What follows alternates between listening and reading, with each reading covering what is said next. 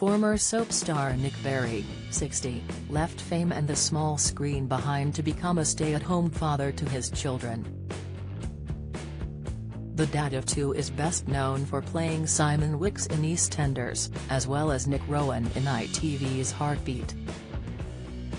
After leaving the BBC soap in 1990, the actor made a grand one-off return to the former in 2012.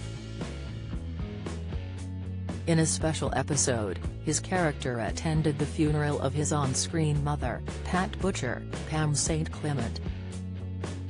It was his 466th appearance as Simon. In an interview with Mail Online in 2011, the TV star said that he chose to be a stay-at-home dad to his two children, Louis, now 27, and Finley, 24. Read more. Our Yorkshire Farm's Amanda Owen breaks Instagram silence with Ravensseat family update. I always said that when the boys were teenagers I could go back, but the longer you don't do something the harder it is to do it, and I haven't really missed it, he said. When it comes to acting, Nick said never say never and stated that being a soap star was great. You're driven everywhere, fed every 5 minutes and told what to do and where to go. What I struggled with was that the boys were very young and I felt like I was away filming all the time. I'd been blessed with these little people and yet I wasn't really there. I realized I wanted to be at home, he added. Don't miss.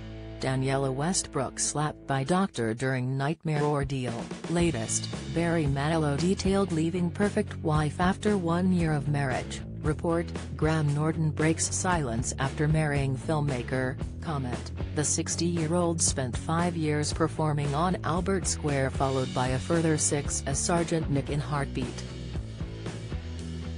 Following his departure from the ITV show, he took on the role of former Royal Navy officer, Mike Nichols, in the short-lived TV series, Harbour Lights. Following his departure from the drama in 2000, Nick went on to star in 22 episodes of In Deep. He played Detective Liam Ketman beside Stephen Tompkinson, 57, who portrayed Garth O'Hanlon.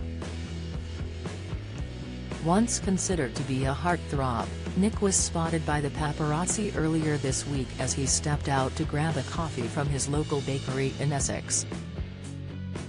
In recently revealed photographs, he was seen wearing a black slogan t-shirt, a pair of dark jeans and lace-up trainers.